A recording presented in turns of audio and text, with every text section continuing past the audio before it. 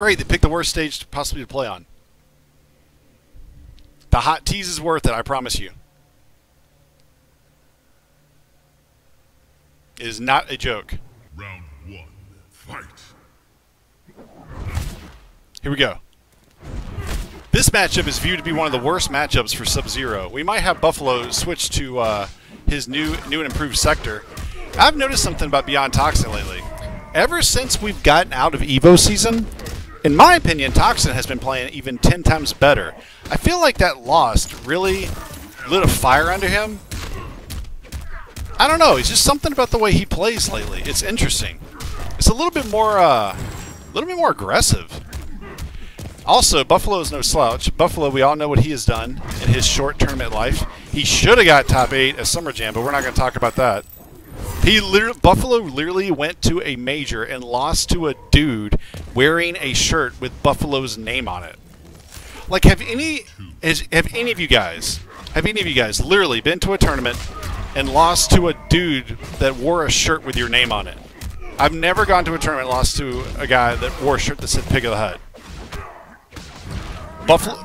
Buffalo literally lost to a guy from Buffalo, I think, who had a shirt on that said loud and clear Buffalo.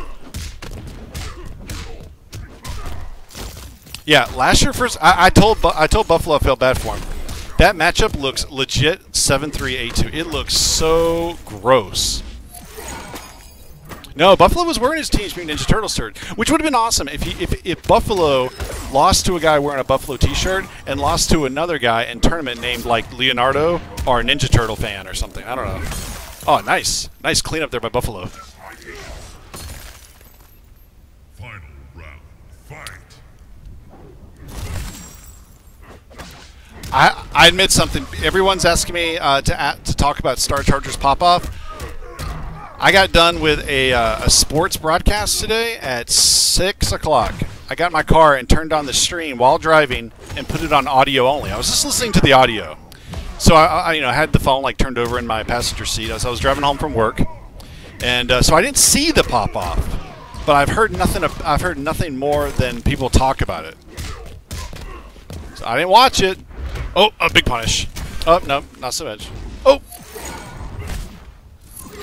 Oh my God! Could this be the best comeback of the night so far? Oh, resets him. Does the ghetto a 1 month reset? He might do another reset. He's gonna go for the plus frames. Oh, he's gonna go in. He punishes. There's no way to survive this. There's no way to survive this. EX Push has his name written all over it. There's no way to survive this. Yeah, there's literally no way he could have avoided that. There's not a thing in the world he could have done. There is a new king. Yeah, I've heard and read about the pop-off after I got home and stuff. I had a friend call me and asked me if I saw it, told me about it. Didn't see it, but I heard about it. So I'll go back and watch it later. So guys, hey, let me know. Oh, this is 1-0, Toxin versus Buffalo. I want everyone to... I have a feeling a lot of people don't know about Star Charger in general. Star Charger actually has the fewest some of the fewest pop-offs, but when they pops off, it's like literally shaking up a Diet Pepsi can for 3.5 days consistently and then taking off the top. Like, that's what a pop-off is from Star Charger. And honest to God, that's the last time 3.5 years it's been since Star Charger's popped off, I think. Yeah, 3.5, 4 years. So it is my terrible metaphor makes sense. Foxy knows what I'm talking about. It was against Foxy's boy Use for Glue at Evo 2012. I was right there. Foxy was like, "There's no way he gonna beat the footsie of the Use for Glues." Well, he did. Actually, you gotta bite him. Is PL coming for them cage players? Well, no. PL, Perfect Legend, has said that he is not going to come on Red Hot Sundays ever. The fake reason he gave for it is, I don't know if he really gave a fake reason. He just said, "Nah, bro, I don't want to come on Red Hot Sundays." I'm telling you, he doesn't want to come on Red Hot Sundays because he doesn't want another 13-0. He doesn't want... Carl doesn't want to have to put up with a blow-up if someone, he was down playing cage all week, So what am I going to do? I'm going to find the 7 best cages and say, all right, let's see how overblown, you know, cage talk is. Let's see how bad cages are. Come on, Carl, get on my stream. Show me how bad we overrate cage. And you know, he'd come over here. He'd probably lose at least 4 out of the 5 cages or 5 out of 7 cages, and then the blow up would ensue. And then you know he would be mad at me for like 10 years. If I tell you guys, I feel this character's overrated, and I feel like I would mop him.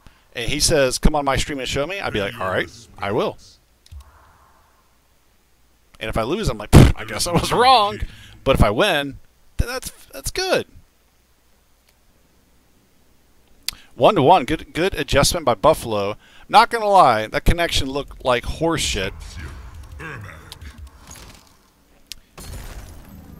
He was shit talking Zarakamaka. Well, that's interesting because the first person I was gonna have him face was Zarakamaka's cage, and then DJT's cage, and then Vendetta, and then Mouse of 1992, and then Basher. I was gonna have all the cages. If he beat them all, he could get on stream and pop off on me and blah blah blah. But I told you, pig, you don't know what you're talking about, blah blah. You know. But I got a feeling he wasn't. So.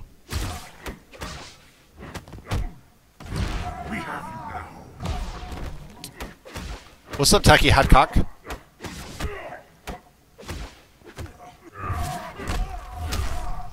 I mean, get DJ Helmies on here. I don't think he's gonna mop that cage. Very few people can mop DJ Helmies. Actually, I don't think anyone mops DJ Helmies.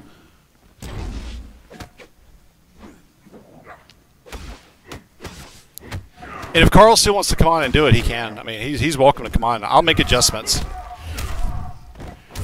Foxy says, "Can I have my delayed pop-off on you, pig?" You can if you want. I wouldn't care. If people pop off on me, it's fair game. Here's the deal. Here's the deal, guys. Sometimes you have to be careful on who you pop off against. Or sometimes you have to be careful who you talk shit about. Because all you're doing is you're digging your grave. Like, God forbid you ever lose to that person. You're digging your grave. So, for example, I popped off when I beat Foxy at ESL Season 1. So if he popped off on me, he beat me and popped off on me, I would just shake my head like, "Yep, good job." Plus, I love Foxy. All right, 2-1. Amazing adjustments by Beyond Toxin here. I want to make you guys aware of something. Ultra David, very well-known FGC member of the community. He recently asked me, could he take some of these matches and remove the audio and record his commentary over it and re-upload to his channel. I have given him permission. Only him permission. No one else. No one else. Only him. Only David have given permission to. Because he reaches a completely different audience. And I think it's good for the scene, good for the game.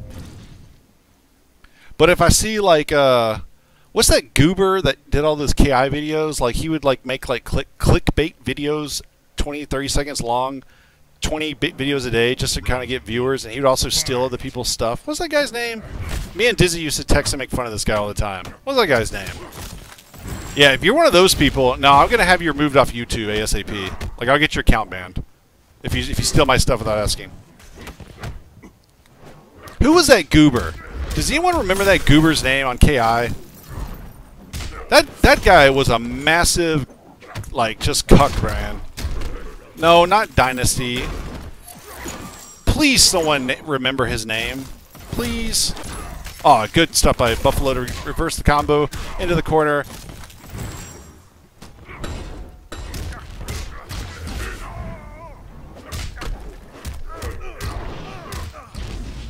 No, actually, it's not. No, YouTube will remove it. Monetize licensed channels. You have the right to have it removed.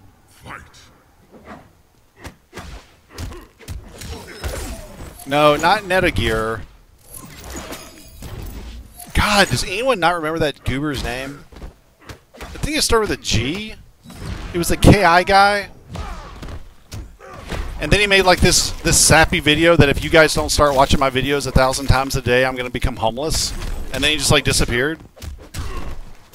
Why didn't anyone remember that guy? I think me and Dizzy were the only people who noticed this guy.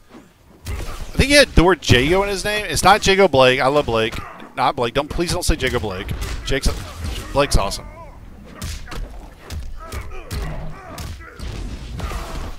Acid Glow. Lau's boy nailed it. Acid Glow. Acid Glow. That's it. Acid Glow. That's his name. Acid Glow. That's him. It's Acid Glow. That's it. Brutality. And that is all she wrote for Sub-Zero. Ermac wins. Good stuff, Toxin. That's 3-1, right? God, Acid Glow. What a goober. Pay your respects. Throne defended. Oh, now I feel sick to my stomach thinking about Acid Glow.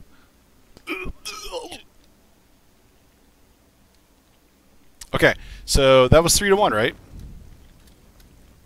Yep, 3-1. Buffalo is mad at me. Now Forever King is up. And first to 5, King versus Armed Calf. Oh shit, it's not even typing into the chat. Hold on. Alright, let me get Forever King.